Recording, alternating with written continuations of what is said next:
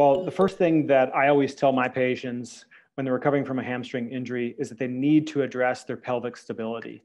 Oftentimes, the hamstring injury, which is the bundle of muscle groups that is on the back of our thigh and helps us both to bend our knee and extend our hip backwards. So when we are running or walking or doing any sort of lower extremity ambulation, the hamstring is critical for being able to propel us forward and also create inertia so that we can continue to move forward instead of just doing it one time. It works in concert with other muscle groups that are around the area, such as the quadriceps muscles, but also above the area, like gluteal muscles.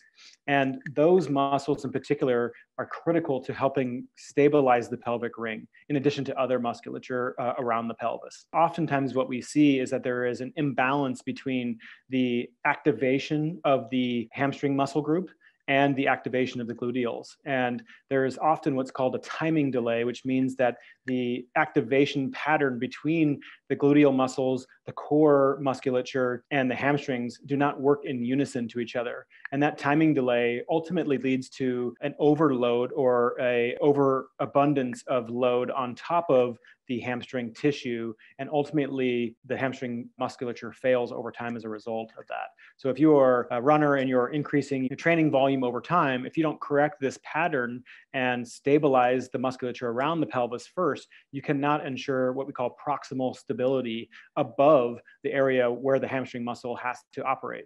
And as I mentioned before, the hamstring has to extend the knee and drive the hip back so that we can ambulate.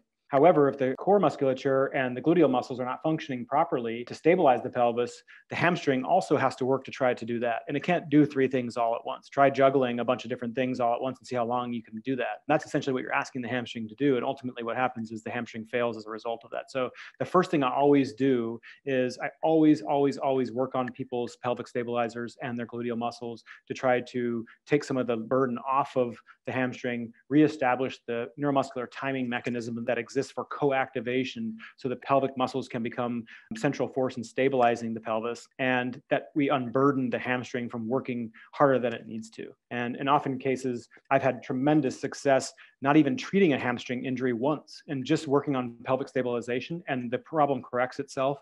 The brain reestablishes this new improved movement pattern, and they never have a hamstring injury again.